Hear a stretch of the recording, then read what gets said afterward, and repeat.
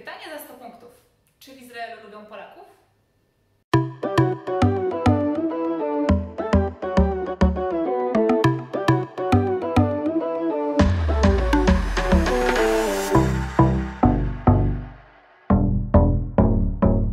Jeśli jesteś na moim kanale po raz pierwszy i chcesz wybrać się ze mną w podróż po izraelskiej rzeczywistości, nie zapomnij zasubskrybować i kliknąć w dzwoneczek, tak aby już nigdy więcej nie przegapić nowych odcinków.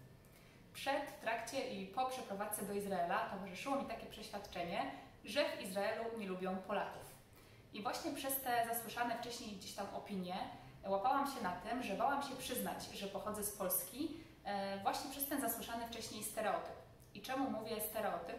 Bo o tyle, o ile jest to oczywiście temat bardziej złożony, o tyle z mojego doświadczenia wynika, że nawet nie większość, a wszystkie osoby, którym powiedziałam, że jestem z Polski, były mega entuzjastycznie nastawione do mojego kraju pochodzenia, do tego stopnia, że reagowały nawet rzucając jakimiś tam polskimi słówkami dzień dobry, dziękuję, chwalili się, że znają polskie zwroty.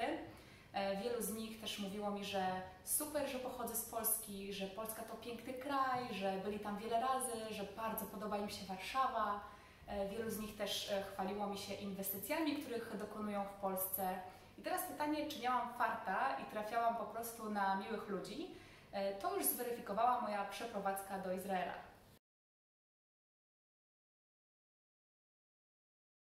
Zacznijmy od tego, skąd Izraelczycy znają obecną Polskę i na czym wyrabiają sobie zdanie o nas Polakach.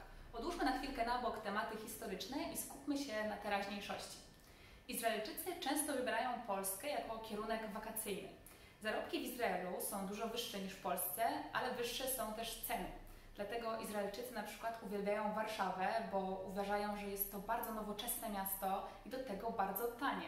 Ceny hoteli, ceny alkoholu, ceny żywności są dużo niższe niż w Izraelu, dlatego Izraelczycy często wybierają właśnie Warszawę czy Kraków jako miejsce na wakacje albo jako miejsce na zakupy za granicą. Często też Izraelczycy wybierają Warszawę jako miejsce na swój wieczór kawalerski. Jest to dość popularne w Izraelu, że Izraelczycy zbierają taką dużą grupę przyjaciół i świętują właśnie wieczór kawalerski za granicą. Wtedy przybiera on taką formę dłuższego wyjazdu wakacyjnego. Wielu Izraelczyków pierwsze podróże do Polski odbywa w celu odwiedzenia Muzeum i Miejsc Pamięci w Auschwitz. Dlatego, kiedy przylatują do Polski po raz drugi, już jako turyści, zwłaszcza do tych większych miast, to często są w wielkim szoku, że Polska to nie jest szary, smutny kraj, takim jakim widzieli go w swojej wyobraźni.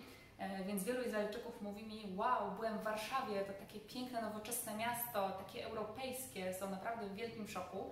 Bardzo podoba im się też życie nocne, kluby, imprezy, zadowoleni są ze standardu hoteli, który jest dużo lepszy niż w Izraelu. Oczywiście w Izraelu też są bardzo dobre hotele, z różnicą taką, że jedna noc w takim hotelu może czasami kosztować nas tyle, co 3-4 noce w Warszawie w 4 czy 5 gwiazdkach. Dlatego właśnie jak mówię Izraelczykom, że pochodzę z Polski, a już zwłaszcza z Warszawy, to widzę, jak po prostu świecą im się oczy, bo mają stamtąd mnóstwo dobrych wspomnień. Wielu z nich także inwestuje swoje pieniądze w Polsce. Jak to robią i skąd w ogóle taki pomysł?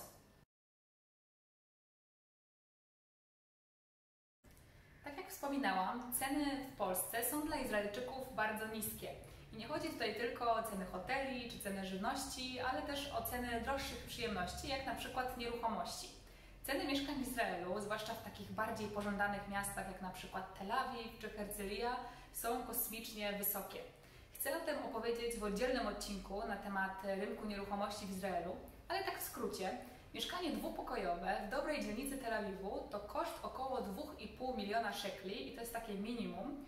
A jeżeli znajdziemy jakiś bardziej prestiżowy budynek, gdzie mamy na przykład dostęp do siłowni, do basenu, cena ta może dobić nawet do 6 milionów szekli.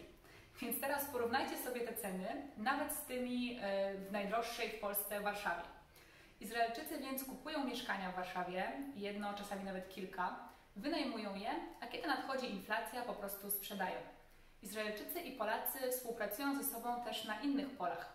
Izrael, pomimo że jest małym krajem, ma największą na świecie liczbę patentów i startupów z globalnym sukcesem. I właśnie w Polsce Izraelczycy widzą dużo okazji do inwestowania. Inwestują na przykład też w różnego rodzaju spółki. Nie znam się na ekonomii, A nie chcę podążać za powiedzeniem nie znam się, ale się wypowiem, więc się po prostu nie wypowiem.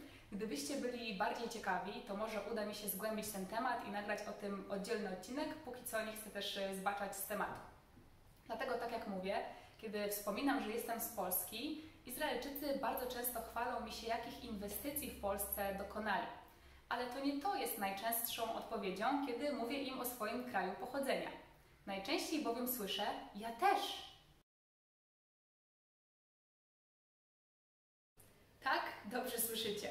Wielu Izraelczyków, których tutaj znam, ma właśnie polskie pochodzenie. Mnóstwo z nich posiada polski paszport, ma babcię lub dziadka z Polski. Czasami odnoszę wrażenie, że wszyscy tutaj mają jakieś bliższe albo dalsze polskie korzenie. I to jest kolejna sytuacja, kiedy Izraelczycy reagują z uśmiechem, kiedy mówię im, że jestem z Polski. Opowiadają mi wtedy o swoich polskich dokumentach, o swoich polskich dziadkach, o tym, kto jeszcze w ich rodzinie jest z Polski. Często też żartują, jak mówię im, że jestem z Polski, to mówią na przykład, a kto tutaj nie jest.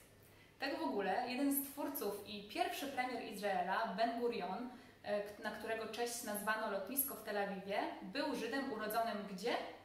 Mała lekcja historii, chociaż ja z historii miałam zawsze same jedynki, ale przemilczymy ten temat. Był Żydem urodzonym w Płońsku. Z kolei podczas trzeciej i czwartej alii w latach 1918-1931, czyli masowej imigracji Żydów do Palestyny, ponad 60 000 przybyłych Żydów pochodziło właśnie z Polski.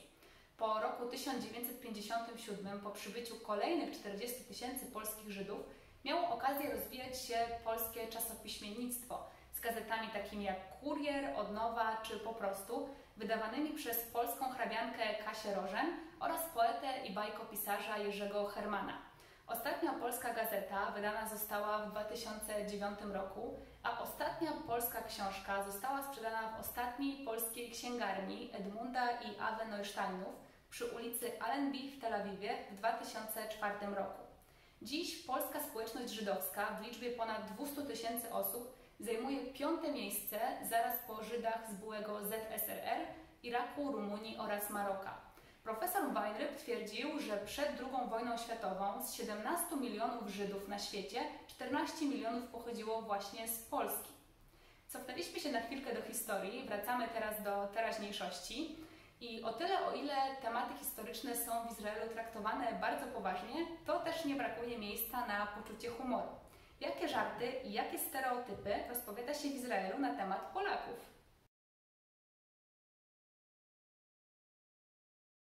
Oczywiście żartów na temat Polaków w Izraelu nie brakuje. Jednym z takich najczęstszych stereotypów dotyczących zwłaszcza polskich kobiet jest to, że są one bardzo nadopiekuńcze.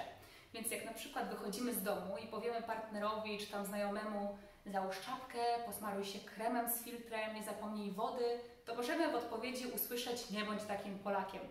Więc generalnie polskie kobiety są tutaj trochę postrzegane jako takie nadopiekuńcze, apodyktyczne, a Polacy tak ogólnie jako formalni, trochę może zimni, zapobiegawczy. Co ciekawe, stereotyp ten może dotyczyć czasami ogólnie Żydów pochodzących z Europy, czyli Aszkenazyjczyków. Chodzi tutaj generalnie o Żydów z dobrych europejskich dzielnic, wykształconych, kulturalnych, z wysokimi standardami życia, czyli totalne przeciwieństwo wyluzowanych, ciepłych, głośnych Izraelczyków. Co ciekawe, Izraelczycy też śmieją się z polskiej pogody. Oni mają chyba wrażenie, że Polska to jest druga Antarktyda i tam przez 10 miesięcy po prostu non-stop pada śnieg. Ja nigdy nie zapomnę, jak byłam w Tel Awiwie w listopadzie. Było tam wtedy około 20 stopni. Przyjechałam z Polski, w której było może stopni 5, więc siedziałam sobie ze znajomymi w krótkim rękawku. Oni wszyscy w kurtkach zimowych i pytają mnie, nie jest Ci zimno? Generalnie oczywiście te żarty czasami mogą mnie trochę irytować, zwłaszcza jeżeli słyszę don't be so Polish, ale tak jak się troszeczkę nad tym pochylimy i zastanowimy, to czy nie ma w tym trochę prawdy? A wiadomo, że przecież żarty i stereotypy są zawsze mocno przerysowane. Jak Polskę przedstawia się w izraelskich mediach? Oczywiście bardzo różnie. Niestety często natomiast niezbyt ciepło. Mówi się na przykład o nas jako o zagorzałych nacjonalistach. Zwłaszcza teraz, podczas rządów obecnej partii, mówi się dużo o łamaniu konstytucji, o radykalnych i konserwatywnych poglądach rządzących, na przykład w kwestii uchodźców, ale nie tylko. Mówi się też sporo o tym, że Polska nie jest krajem liberalnym. Jeśli chodzi na przykład o wizyty Żydów w Polsce, wielu z nich uważa, że jeżeli już są w Polsce, nie powinni się przyznawać, skąd pochodzą, nosić jakichś symboli religijnych, bo jest to niebezpieczne, mogą zostać zaatakowani na ulicy z tego powodu, więc wciąż uważają, że skala antysemityzmu w Polsce jest dosyć wysoka i lepiej nie ryzykować. Z takich pozytywów na koniec odcinka, według ambasady polskiej w Izraelu, która przeprowadziła tutaj ankietę, 76% Izraelczyków ma pozytywny stosunek do Polaków. Kolejna rzecz to Izraelczycy uważają, że Polki to najpiękniejsze kobiety na świecie. Mój znajomy ostatnio po wizycie w Warszawie powiedział mi, że idąc ulicami Warszawy co 2 minuty widział kolejną królową. I tym miłym akcentem kończę na dzisiaj. Mam nadzieję, że Wam się podobało. Trzymajcie się ciepło, zapraszam Was na kolejne odcinki. Cześć!